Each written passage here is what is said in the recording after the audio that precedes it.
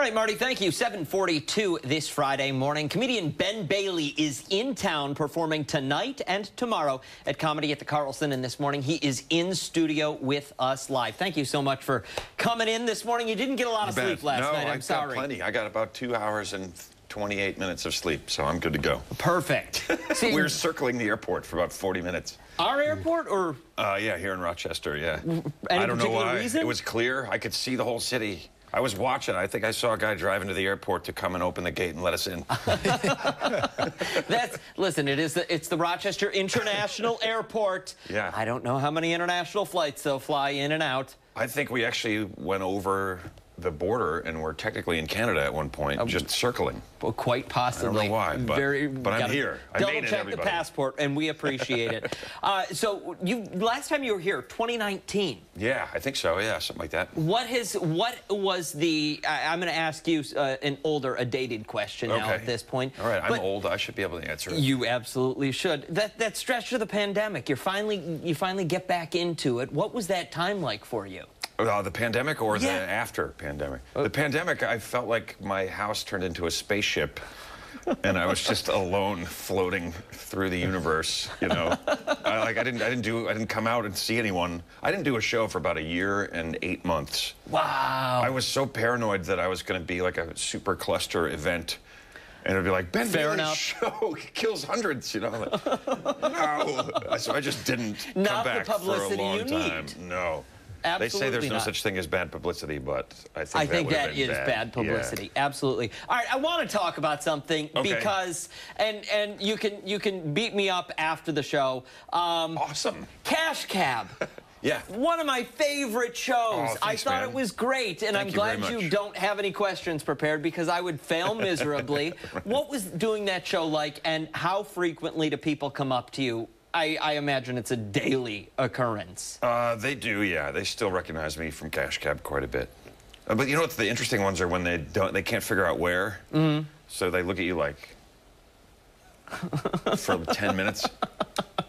You finally go over and I go, I'm the guy from Dirty Jobs. Mike Rowe. You do kind of have a Mike Rowe look. We don't look at all like people mix us up all the time. I think it's our voice.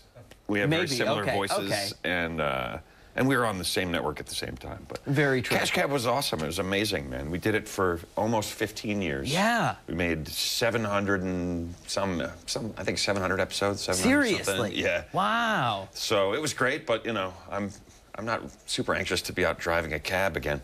No, listen, I don't blame you. I don't blame you. And you were in comedy long before you got that show. Yep. Yeah, it'll be 30 years this December since I started stand-up comedy. That's pretty incredible. It's hard to believe. I can't believe how old I am. At what point? When did I get so old? You're not that old. Well, you're not that old. At what point growing up did you say, hey, this laughter thing, I'm a funny guy? You know, I didn't realize it. I didn't start stand-up until I was like 21. But I had been a comedian all along, but I just didn't know it. Yeah. When I was getting thrown out of class for making everybody laugh, I didn't realize I was training for my future career, you know. But it's kind of always been my thing. I guess it kind of pays to be the class clown, maybe a little? Yeah, once in a while. I don't know. I wasn't class clown. I was not voted class clown, and I was really upset about it. Oh, listen, the other guy has like an office job. Yeah. I mean, come on, man. You're on TV. Yeah, I am a clown. Yes. The crying on the inside kind. No, you are not. You are not. I've seen some of your stand-up. I gotta get some sleep, man. You do need to get some sleep. You shouldn't be drinking coffee. You should be having like bedtime tea right now.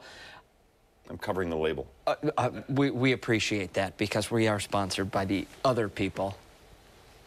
I know. I know. I don't know how we let that. We're not really. Oh, thank God for coffee. How good is coffee? Ben Bailey is in town performing at Comedy at the Carlson both tonight and tomorrow. Show is 7 and 9 both nights. There are tickets available, but you gotta get them now because they're not gonna last. He's not going anywhere. We're gonna continue this conversation. We got some security at the door who's gonna keep him from leaving. We're back after this. You've watched them grow year after year after year. I love you too, Mommy. All clear, party people. And look how they turned out. Haley, he's been arrested. Be careful. What? Abby Friedman and meteorologist Marty Snyder. 7:49, we are back this morning. A look at the planning forecast there on your screen. The good news here, the weekend is looking great. Yeah, a bit overcast, a couple of clouds out there. Nothing that is going to phase us today, Rochester. Some isolated showers. Those temperatures, though, the good news here, are going to rise as we make our way through the day. A high of 76 degrees. We are back now. Comedian Ben Bailey in town getting ready for tonight's performances and tomorrow's performances. Yep. Talk to me about the sleep schedule, because you got none last night. What, 2 hours? 2 hours and 28 minutes of sleep last night. Yeah, that's and you got to be able to bring for me. Most nights I get about 2.5 hours. Okay. If anything, I get more. Not possible. I usually sleep. My sleep schedule is a mess. I go to bed at 5 and I sleep till 2. Yeah, so 5 a.m. to 2 p.m. Well, you comedians, you're like creatures of the night. We are nocturnal animals. Yeah. We're up howling at the moon. What does it feel like? It feels that like... coffee is not kicked in. It feels like... It feels like being not a part of the society that you live in. That's fair. Because you just live at a totally different time. That is fair. And some people just can't fathom it. They just don't get it. No. People are like, what do you do during the day? I'm like, I sleep. They're like, but you have your days free. I'm like, I know, because I work at night. They're like, but don't you? You know, I'm like, no, I don't. I sleep. Well, your schedule, like, what do you get here at 3 or something? Oh, I get here earlier. You get here earlier than 3? The alarm goes off at 1 a.m., my friend. What? Yeah. 1 in the morning, your alarm's going off to get up. Yes. That's 4 hours before I go to sleep, man. It's crazy, right? I could still come and see your show then. Yeah. If you just bump those hours a little bit. If I could connect with my real late night crowd and start doing shows at 2 a.m.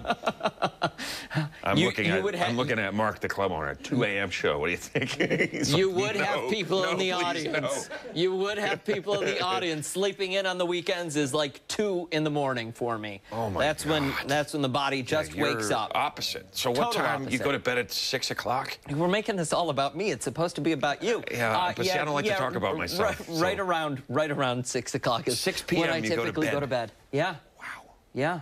Oh my God. Sometimes I'm having lunch. You pull the late night and you do the 7 or 7 p.m.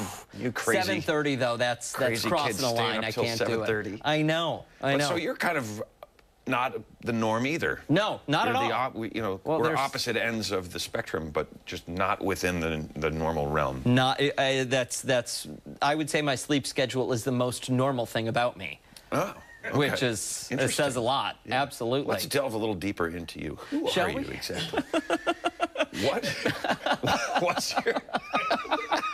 What's your favorite breakfast food?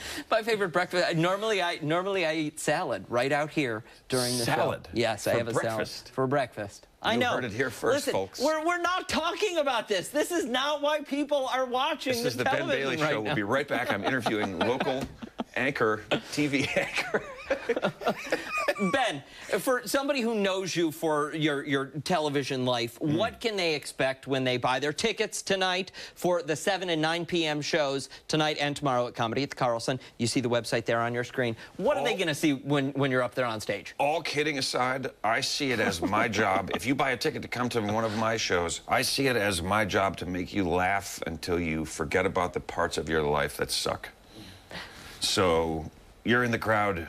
At some point, I want you to just be laughing so hard that nothing really matters. You know, even if it's just for a minute. I appreciate that response, because that's kind of what it's all about. That's the job, man. That's what people are coming in for, and I swear I'm not messing around. I take it very seriously. I will tickle everyone in the crowd individually if that's what I have to do.